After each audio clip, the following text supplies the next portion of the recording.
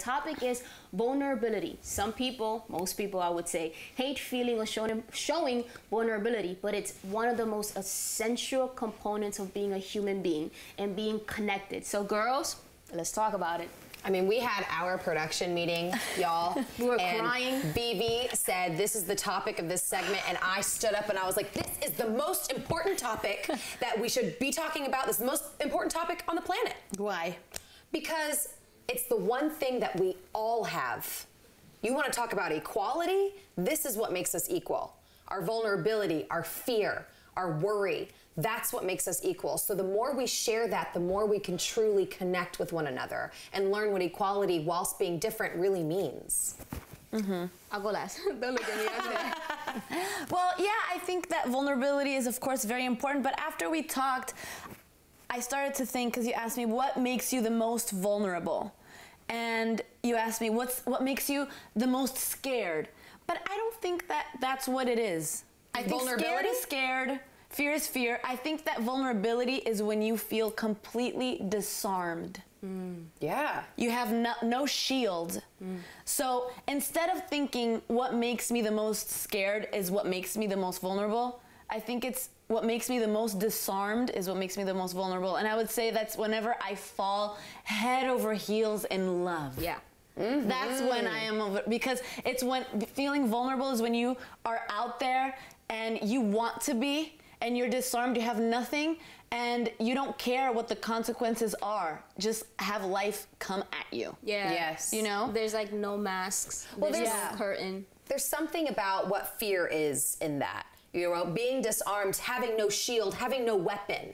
That's a scary place to be. A scary place where you don't have something to protect you. Yeah. Right? So I see what you're saying. Maybe instead of asking the question, because when you think about scary, it's a big place to think. But when you think about disarming yourself and having nothing to protect yourself with, I love that. I think that's great. So you were asking what makes you vulnerable, and I was kind of hesitant to answer this question because I'm like, see, I'm already getting like weirded.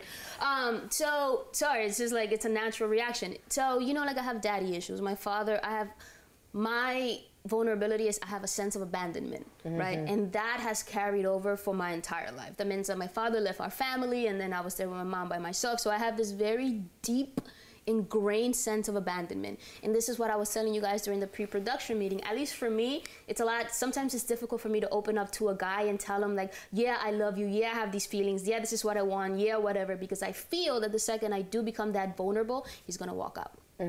So that is something that's tied into, you know, my father being the most important person in your life, especially male as a child, and then for them to just abandon you.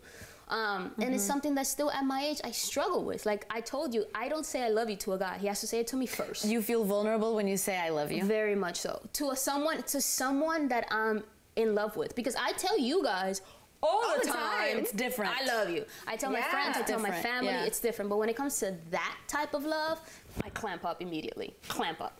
Which you wouldn't think. Sometimes I mean, I'm so outspoken. I'm so like, let me tell you what I think and what I'm scared of and what I blank.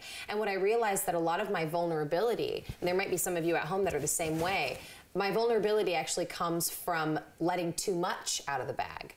And what actually is more vulnerable for me is whenever I shut up.